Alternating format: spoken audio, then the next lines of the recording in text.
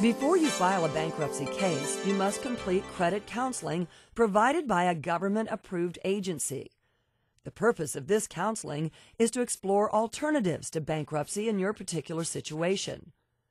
You must obtain from the agency a certificate describing the counseling services you received. This certificate must be filed with the court as an attachment to your statement of compliance with the credit counseling requirement. There is an official court form that must be used for this purpose.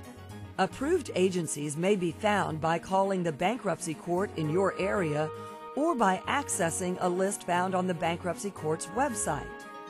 Many agencies offer online counseling sessions. The cost varies, and some agencies will reduce or waive the cost depending on your circumstances. It is important to obtain this counseling prior to filing. If you do not, the court can dismiss your case and you may lose any filing fee you've already paid. Even if you refile, you may lose important bankruptcy rights and may not be able to stop the collection activities of your creditors. You also may be required to pay a second filing fee. The counseling requirement can be waived only under very limited circumstances, so you need to understand this requirement and take care of it before you file. To start a bankruptcy case, you file what is called a petition with the bankruptcy court in the federal judicial district and division where you live. The petition contains a request for relief under one of the chapters of the bankruptcy code.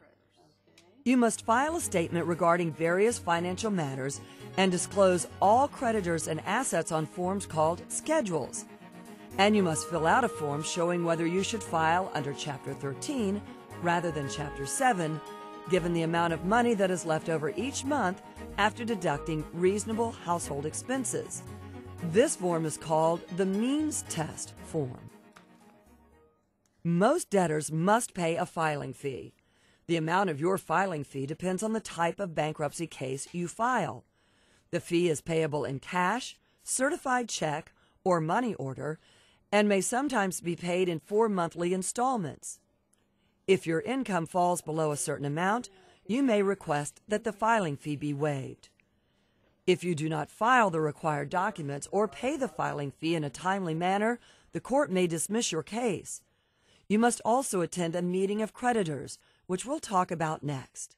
Failure to attend this meeting may also lead to dismissal.